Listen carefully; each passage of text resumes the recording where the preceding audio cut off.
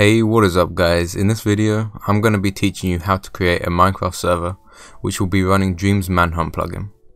Before I get into this tutorial, don't forget to like, subscribe and comment if you found this tutorial helpful in any way. Okay, so in this tutorial, I'm going to be teaching you how to make a Spigot server first of all, which will allow you to add the plugin, and then how to actually get the plugin itself. So to start with, all you're going to do is search up get bucket space Spigot. And all you want to do is click on this first link, and as always I'm going to be including every link I use in the description so you guys can find it easily, hopefully. And then from here you just want to select the version 1.16.4, which is what my plugin's running on. Of course, if there's newer versions I will make an updated video, but 1.17 isn't coming out for another year, so this should be an up-to-date tutorial for quite a long time. So what you're going to do is hit download and then click this link here.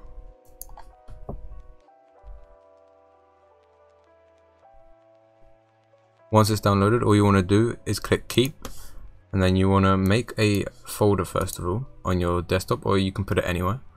This is going to be where your server files are stored, so name it something, I don't know, like 1.16.4 server.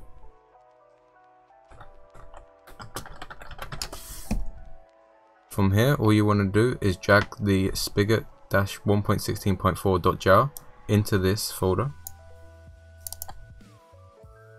and then you want to run this jar. Okay, so once you've done that, you should get these three files as well as the spigot, and you want to open up the eula.txt and you want to change this false value to true. Okay, so now you want to run the spigot jar again.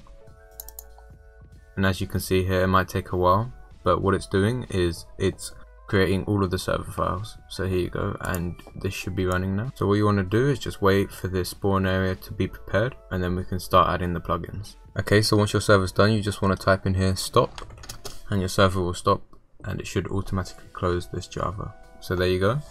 And what we want to do first is actually add a new text document in here. You want to name this something like start or run or whatever you want to do, and then you want to open that up and you want to copy and paste this code that I have in the description of my video. Now what this does is it runs the server using 4 GB of RAM, and it doesn't create that Java GUI, so it uses the CMD instead, which is a lot more efficient. You can change this value here. Obviously the 4 means 4 GB, so you can change this to whatever you want your server to have. So once you've done that, you want to hit file save, close that, and then on here you want to right click rename, and where it says .txt you want to highlight that and change that to .bat. When this pop-up comes up, you want to just press yes. And now you've got a batch file, so this will run the spigot jar without the Java GUI. Okay, so what you want to do now is download the plugins. So I've got both of these linked in the description, so you just want to download both. So here you just want to click the blue download button. Don't click anything else. There's going to be pop-ups that come up and stuff like that. So as you can see here, there was an advertisement that came up on another tab, but you just want to ignore that, and it will download it here at the bottom, and you want to keep that. And then you want to download the other one as well. Once again, you just click the blue download button. So now that you've got both of these downloaded, you just want to open up the server folder, open the plugins folder, and put both of these inside of it. Now you're pretty much ready to go. You do need to make sure that your server properties are correct. Obviously these will be default to the Spigot defaults, but you can change any of these that you need to change. To run the server, you're also going to need to port forward 25565 in your router settings, which can be found online. So once you've done all your server properties and set everything up, you just want to hit file save. You can close out of that now, and you can close out of the CMD as well. And now you're pretty much good to go. You just double click the start.bat and your server should build. Sometimes it says server will start in 20 seconds. Don't worry about that. All you have to do is just wait. In the meantime, I'm going to load up my client to show you this working. Okay, so once your server says done, all you need to do is join that server. As you can see here, I'm in the Spigot server.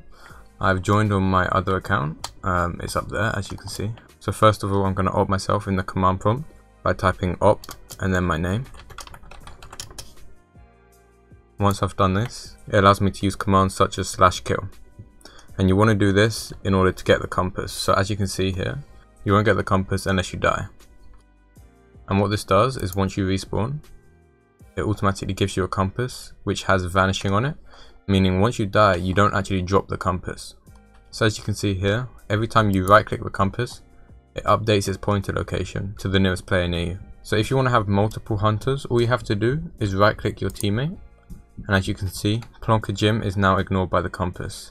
So now when I right click, it won't track him, it will track the other player on the server, which of course I don't have another third person on right now, but if I did, it would be tracking them and it wouldn't track this person because I've right clicked them. If I want to add them back, all I have to do is right click them again, and as you can see, they are no longer ignored by the compass. So when I right click, they're tracked again.